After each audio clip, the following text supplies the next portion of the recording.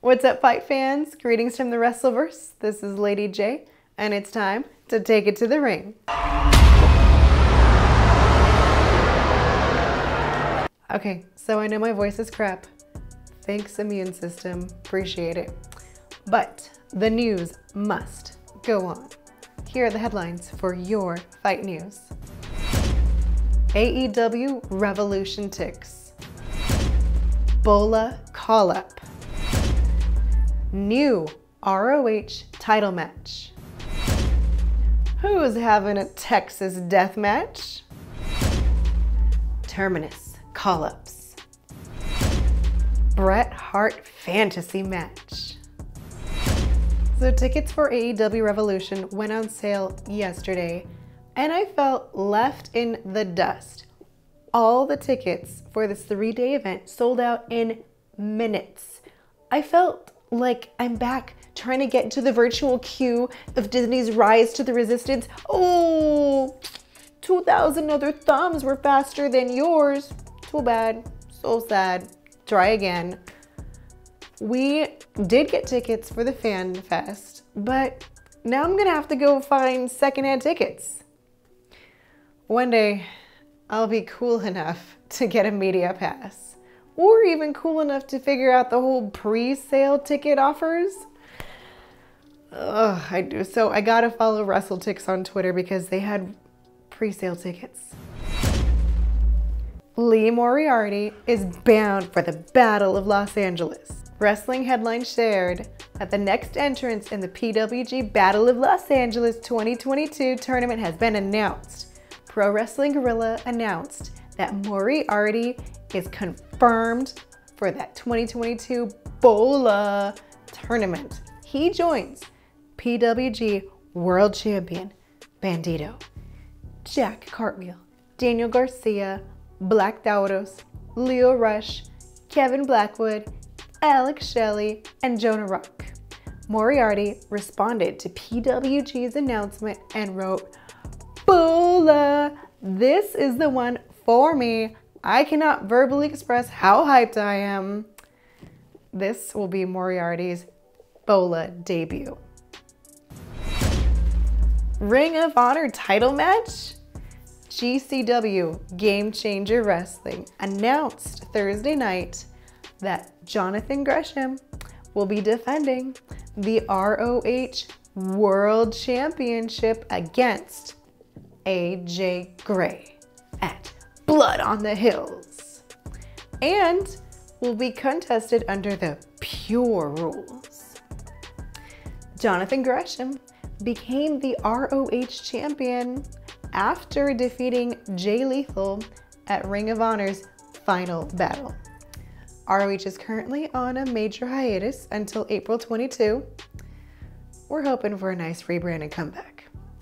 But Blood on the Hills is Friday, December 17th, was yesterday, but this is the card, and this is why you have to catch up on it if you didn't watch it.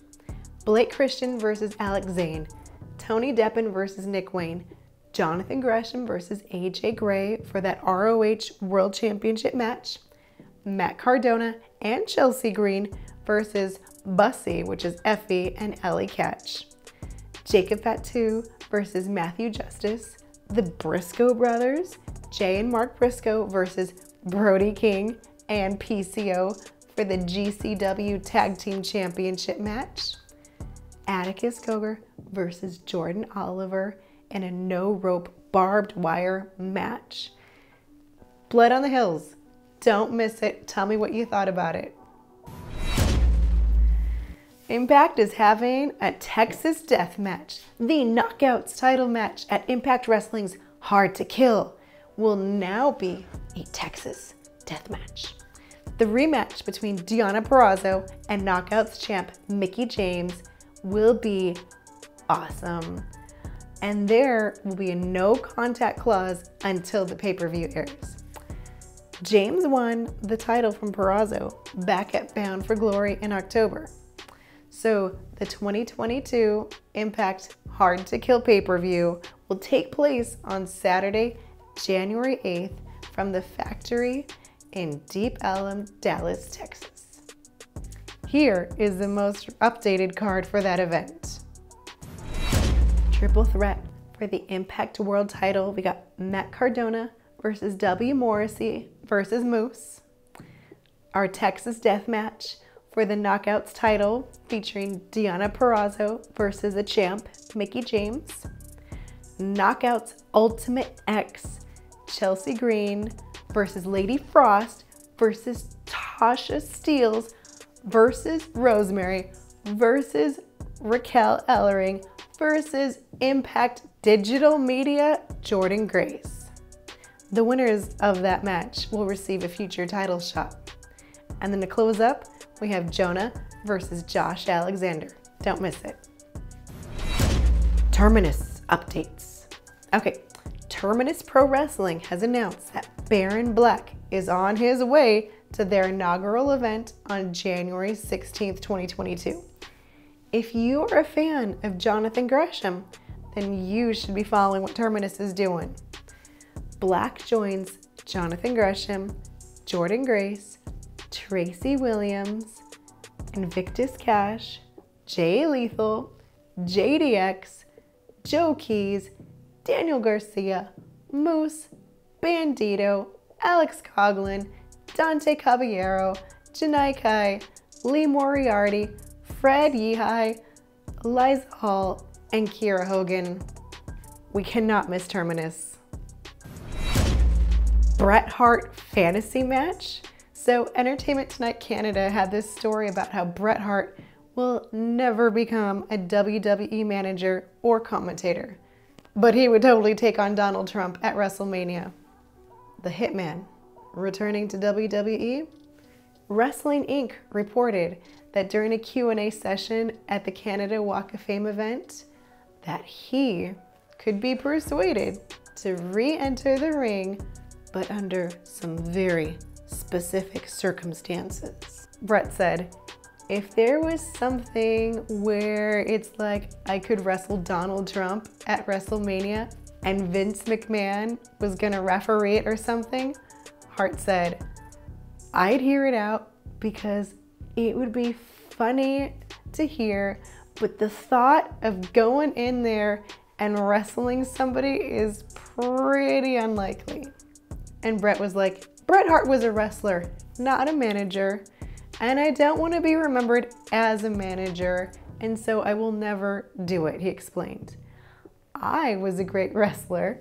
I don't want to be a referee either, and I don't want to be a commentator because everything I say hurts.